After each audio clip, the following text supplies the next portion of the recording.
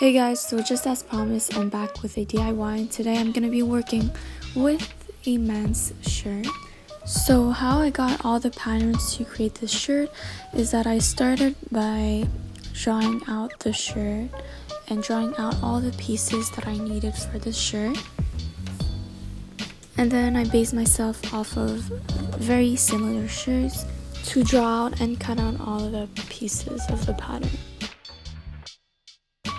So as you can see, this piece is the front left piece and the front right piece, and the back would be exactly the same but just like two pieces together.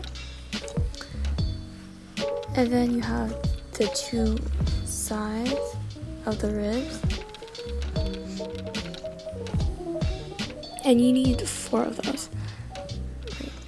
And lastly, you will need 4 pieces of the sleeves. Now if I lay down all the pieces together, it should look like this.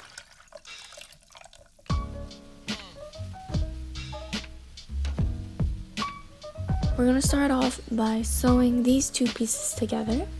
I don't know how they're called, but I hope you can understand what I mean. So just sew them right sides together, and this is a bit tricky because the rib piece is like rounded and curved, so you're gonna have to pin. It's better if you pin them all down first and then you sew.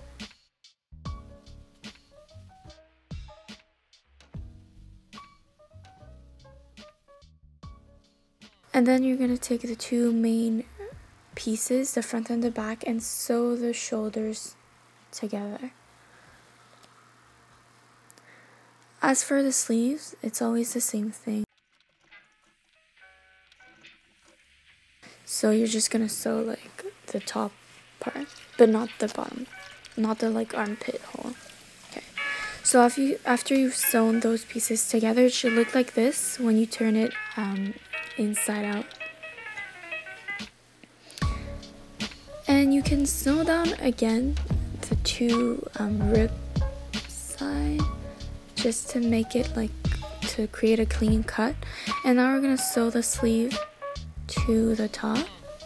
So here, this is a bit tricky again because it's really curved, so you should use some pins to pin down to make it easier when you sew.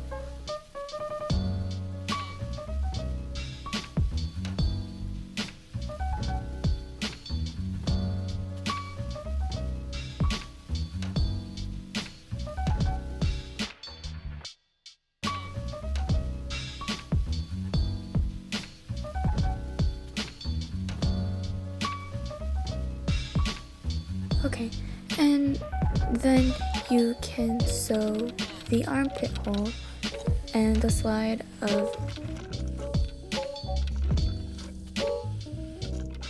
Okay, so the top is like basically there, but we want to achieve this clean cut edges, so we're gonna add some lining.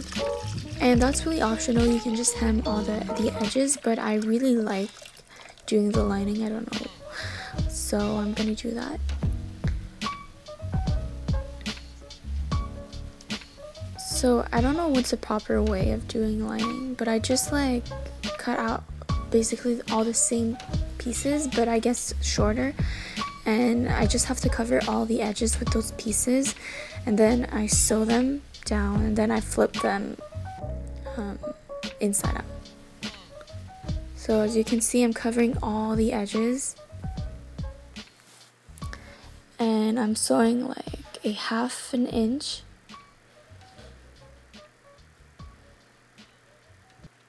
And then when you flip all the lining inside out, it should create this really clean cut edges. So here I'm just like using a pencil to really create this clean cut. I keep repeating these words, I don't know, I should really get to know my sewing vocabulary. Don't worry guys, I'm going to fashion school next year, so I'm gonna be better at communicating and explaining my tutorials.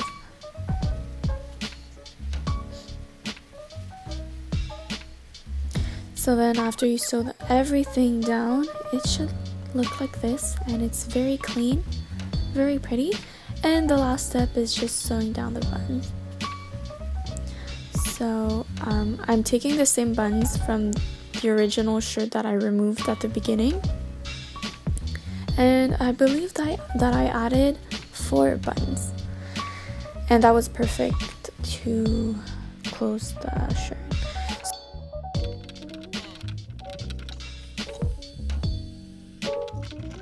So here's the final result. I hope you like it. It looks pretty much like the IAMGIA shirt, and I hope to see you guys very soon. Bye!